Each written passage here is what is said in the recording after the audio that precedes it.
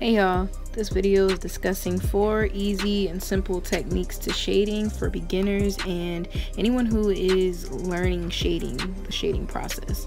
So here I have my sketchbook and a Derwent graphite pencil, an HB pencil. You can use any pencil, you don't need any specialty pencil or specialty supplies. This is just showing you some shading techniques. When you get further into your shading and drawing, you might need some more supplies, but we'll cover that in future videos. So as of right now, all you need is a simple pencil and some paper. So I am using a ruler to get 4 boxes that I will show you the 4 different techniques that I'm doing. We're going to be doing hatching, cross hatching, stippling, and a tonal smudging technique. Once again, you don't have to use the ruler. This is just what I'm doing. And if you decide to use the ruler, I am making 4 1 by 3 inch boxes. So I'm just going to speed this part up in the video. You can definitely stop and rewind if you need to, but I'm just speeding this part up. And we're going to go from there. We're going to start the labeling after that. So now we're going to start labeling our boxes. We're going to label it hatching, then cross hatching, stippling, and then tonal or smudging. Once again, you don't have to label them, but I would recommend that you do label them, because then you will have a nice reference sheet of 4 techniques that you can go back to if you want to do some more practice with hatching or more practice with cross hatching, and so on, etc.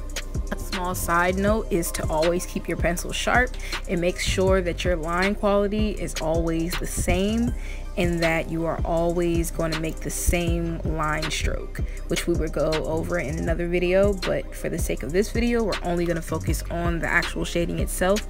And if you have any questions, definitely just ask me in the comment section below, and I'll try my best to get back to them.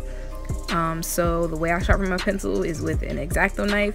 Some people use a regular pencil sharpener, but I use that because I can get the tip that I want. For our smudging technique, you can use a Q-tip or you can use a paintbrush. You can also use your finger if you don't have a Q-tip or a paintbrush. It will give you the same effect. So now we are going to start our hatching. So with your hatching, the idea is to make one line and continue to keep making the same size and the same quality line. And as you go, to make everything darker, you want to apply more pressure to your line. The more pressure you apply towards the end, you will have darker lines, and this will create a darker shadow effect. Now I'm just going to go back through and add thinner lines, more lines, to make my shading a little bit darker, and so it will go from light to dark naturally with just the line. And no, I am not crossing any lines. We'll do that in the next one. So now we're going to start our cross hatching.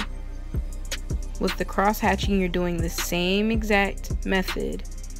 We're doing our small hatching, and it's going to go from light to dark, and I'm spreading them out a little bit so you can see exactly the crosses that I'm going to be doing. Now we're going to come back and cross over. The same thing as hatching, but going over the previous hatch marks that we made. So now you can see where I cross hatched in the little upper left hand corner where it's a little bit darker going into the right. Next we are going to go to stippling. And I love stippling, but it is a very tedious process depending on what you are shading with the stippling technique. And here we're going to start with making small dots. And you're just making dots and dots and dots. And so what you see is in the upper left hand corner, I'm making a lot more dots than I am going to spread them out throughout the box. So wherever you're putting more dots, that is where it's going to be darker. And so it makes a really cool shading effect. So I'm going to speed this part up because of course you don't want to sit here and stare at me making lots and dots in this box.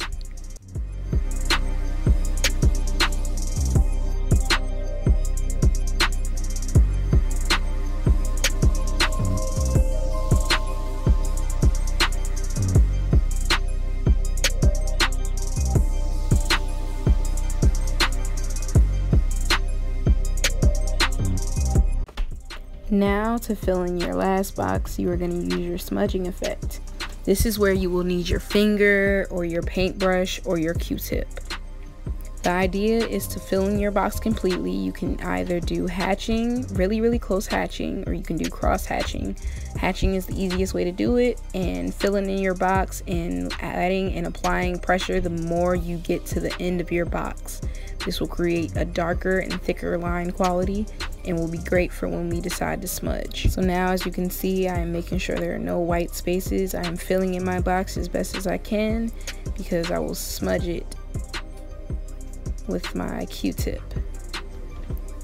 And so I'm getting all the corners, making sure that I'm not missing any nooks and crannies and going around in circles. So a good way to do this is to move your Q-tip around so that you're not using the same exact place as the last part you just smudged, because what's going to happen is when you're trying to smudge the lighter areas, you're going to get darkness from your darker areas, and you don't want that in your lighter areas.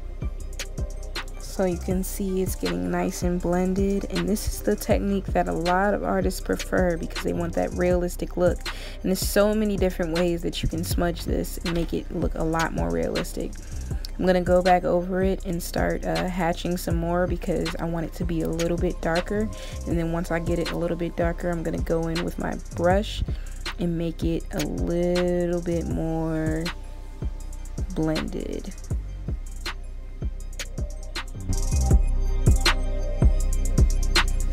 So now, if you have followed this video, you now have your hatching, your cross hatching, and stippling and smudging effect, and you have a nice little reference sheet in your sketchbook.